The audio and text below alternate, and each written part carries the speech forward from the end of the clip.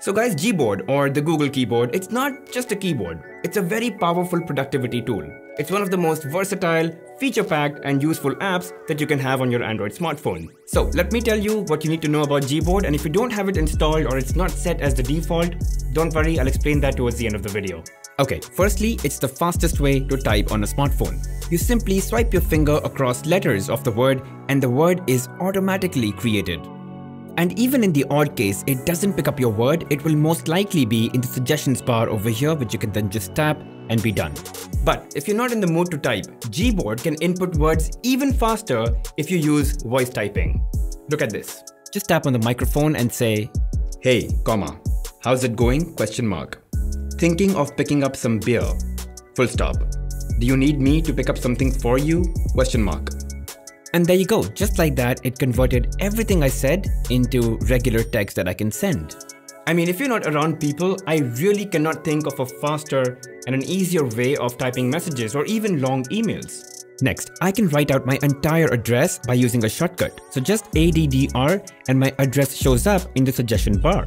Or let's say you want to share your bank account details with someone for someone to send money to you. Or let's say you want to quickly share your email address. All you have to do is configure a shortcut, type it out, and it shows up in the suggestion bar. I mean, these are really frustrating things to keep typing again and again, but the fact that you can assign a shortcut with Gboard, just super convenient. Now, to configure this, open your keyboard and then go into settings, then go into dictionary and then into personal dictionary, and whichever dictionary you've got installed, tap on that and you'll see a plus icon on the top right corner. And then just write your entire word or message and give it a shortcut, in this case ADDR for address. And that's it. And guys, before we move on, if you're finding any of this useful, it would mean a lot to me if you could show some support for the channel. And all you gotta do is hit that like button, subscribe to the channel and hit that bell notification icon and mark all. That's it. Alright, now let's move on. Next, let's say you copy something from here, and then you copied something else from here, and then you copied this stuff. Now you'd think that you can only use the last copied stuff, right? Actually no. So if you go back to your keyboard and tap on these three dots, you'll see something called as clipboard. And over there, everything that you've copied is right there. Just tap on it and it'll just paste wherever you want it to. Another very interesting thing, let's say you take a screenshot. That too is copied to your Gboard's clipboard. So next time you go ahead and type something, it'll give you the option to paste that image. And not only that, if you go into the clipboard, you'll be able to see those images as well. So it sort of manages everything that you've copied, including photos and text, which you can then just paste. Now, here's a peculiar problem. When you go into landscape mode, the keyboard takes up the entire height, and that way you can barely see the messages, and what you type is what you see. But here's an option. Tap on the three dots, then click on floating, and this pops up a floating keyboard which you can resize and you can move around, and it's so much easier to type on this because you can also see the messages at the back. Now, once you're done with it, you can just drag it back down to the bottom edge of the screen and it just sticks back. Also, if you've got a large phone or small hands, or you just want to type using one hand, you can do that. Just tap on the three dots, click on one-handed mode, and that's it. Now you can type easily because the keyboard shrinks down. And if you want to switch hands, you can just move the keyboard to your side and you're done. Next, Gboard can and does look gorgeous on your phone. The color scheme adapts automatically to your phone's wallpaper and the theme if you're running Android 12. So it can take any color accent from your wallpaper and work in light or dark theme. And to set it up, go into Gboard settings, go into theme, and then you've got to choose dynamic color. That's the one for this. In fact, there are more color themes. So if you want like a light solid or a dark solid, you've got that option. You can choose from landscape backgrounds, though I would stray away from that. Then there are light gradients that you can apply if that's what you're into, or you can have dark gradients for, if you like to keep your phone more in the dark theme. And you can choose to keep key borders or not. Next, you know how sometimes it can get difficult to get the cursor exactly between two words or between two letters?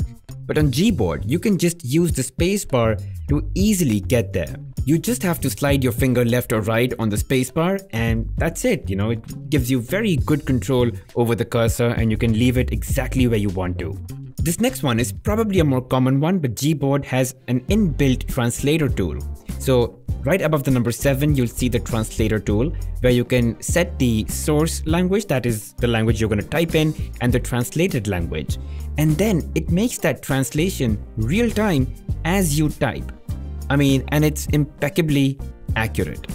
And the sheer number of languages Gboard can translate in is amazing. Obviously, it's riding on all the years of experience of Google Translate, so you get the idea. And lastly guys, did you know Gboard can type multilingual? So I'm writing in English right now, and simultaneously I can continue typing Hindi words in English letters, and it recognizes it perfectly. It's actually called Hinglish. And you can find it if you go ahead and add another keyboard within Gboard. It's called Hinglish, and you can see that multilingual typing is an option. And to add another keyboard, just go into settings, go into languages and just say add keyboard, and now you can search across so many languages that it's unimaginable. It's crazy the support that Gboard has for different languages. And yeah, you can add multiple of them. And another thing you should do is go into settings, text correction, and enable suggest contacts. With that, when you speak out a contact name, or if you glide over letters to form a name, Gboard will recognize it and print it on the screen. Alright, now let me tell you how to install Gboard and how to set it as the default keyboard. So the simplest way is to go to Play Store, look for Gboard. If it's not installed, install it, and if it is, then just open it and on this screen enable Gboard, and then go back, then tap on select input method and select Gboard. And that's it. Your Gboard is all set now.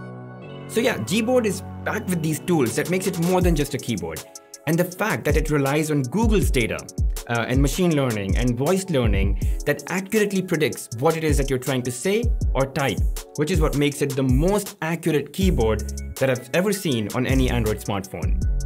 Alright, that's it from me on Gboard. Now, if there are some features or tips and tricks that I haven't mentioned in this video, please comment them in the section and let others know. And if it's really good, I'll pin that as the top comment so everyone can benefit out of that. And thanks for watching guys. If you found this useful, make sure you hit that like button, subscribe to the channel, and hit that bell notification icon and mark all. Really helps the channel grow. I'll see you guys in the next one.